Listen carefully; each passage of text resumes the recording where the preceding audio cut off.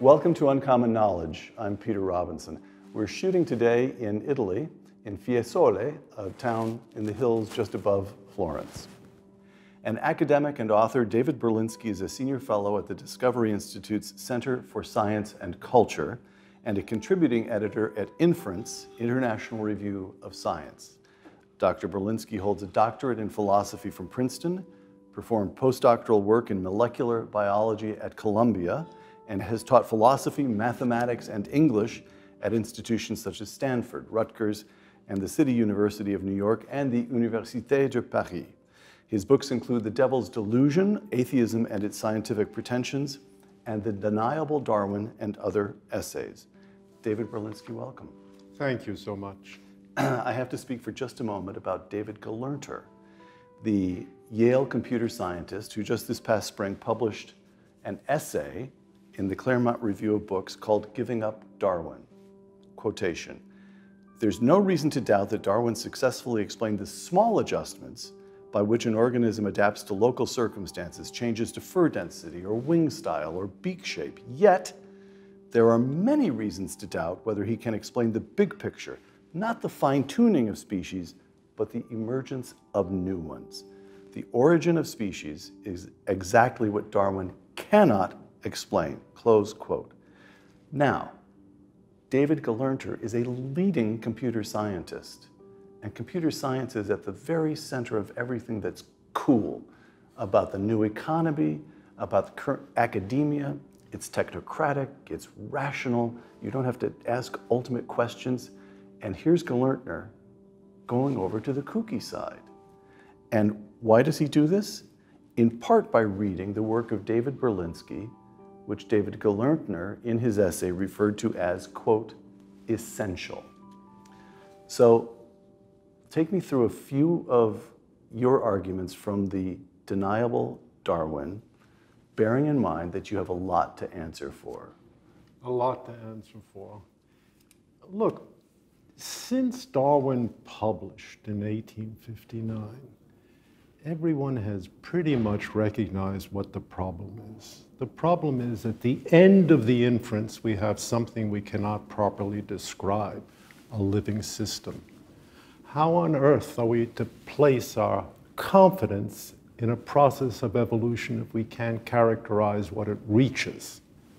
That's an essential problem not only for a dynamic theory of life, but any learning theory, for example. If you can't characterize what an organism has learned, you don't know how to evaluate a learning theory.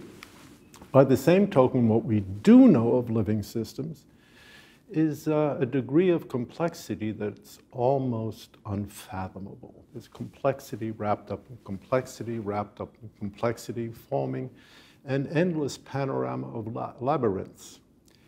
And we simply have no way of reconciling the kind of primitive mechanism we see in local variation, random mutation, and natural Which selection. Darwin did describe correctly. He was onto something there. Sort of something. He had a local theory of change.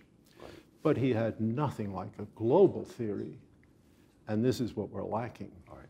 Let me ask you, if I may, David. I've made notes. I read Sure. that master essay, The Deniable Darwin, and I just made notes. I'm a layman. You're a scientist. I'm going to ask you to make me understand the fossil record. This is you writing in The Deniable Darwin. Quote, "If life progressed by an accumulation of small changes, as Darwin suggests, the fossil record should reflect this. Little organisms, slightly more complicated than that, and in a smooth progression to David Berlinski and me, say, or at least to dinosaurs. But before the Cambrian era, a brief 600 million years ago, very little is inscribed in the fossil record.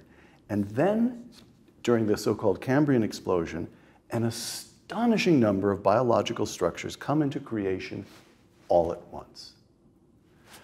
The Cambrian era, as I recall, lasted 70 million years. Some uncertainty about the time. It could be more, it could be less. But the argument is that in geologic time, it's a that's the blink of an eye. A blink of an eye.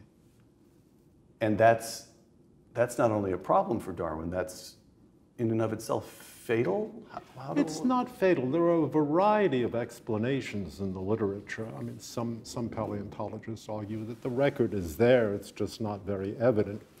Others argue that there was a large-scale radiation and much of the details are now lost, but there's no reason to doubt that that occurred.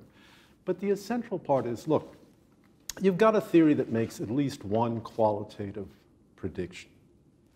That is, change in biology is continuous. It's not radical, it's not discontinuous, it doesn't jump.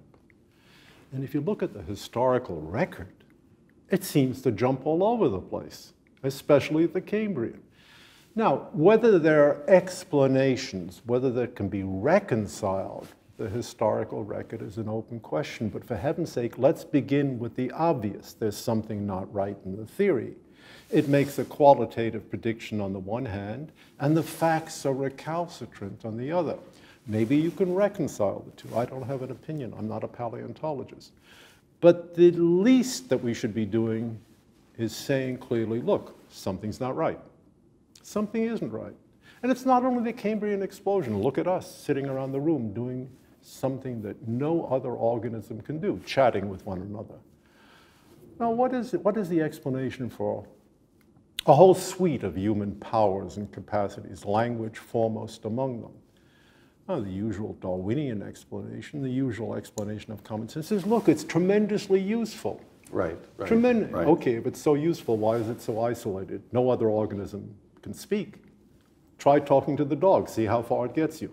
They have nothing to say, nor do the cats. Perhaps that's incorrect. They don't wish to say anything. Cats don't deign to speak to us. Yeah. But that's a typical example. We have a property that's absolutely self-evident. The power to assimilate a natural language. No other organism has that power. We don't know why we're the only species so gifted.